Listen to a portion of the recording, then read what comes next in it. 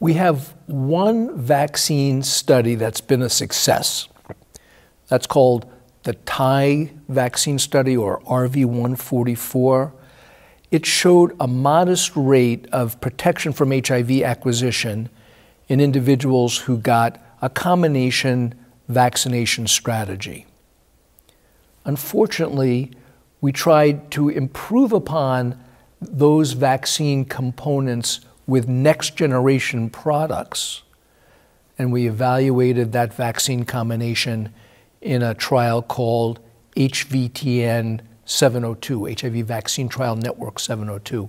Unfortunately, that strategy didn't work. There were as many infections in individuals who got the vaccine as in individuals who got the placebo.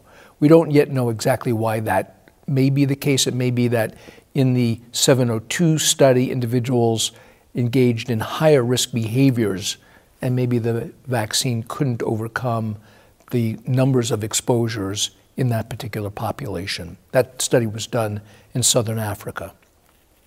However, there are a lot of exciting newer generation vaccine products that we're just starting to explore.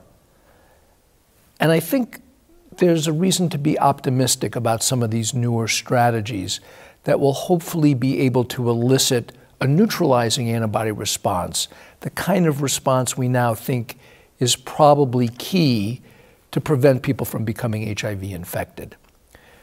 There's a prototypic study, a broadly neutralizing monoclonal antibody as really a PrEP. Some people call it a vaccine study, but it's really a PrEP study.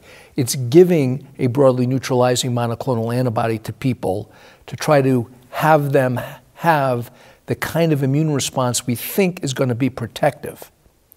And there are two studies, one focusing on women in Southern Africa, one focusing on men who have sex with men and transgender women in the Americas that are testing this potential strategy. If these studies are successful, then we'll at least understand the kind of immune response that we want to generate with a effective preventative vaccine.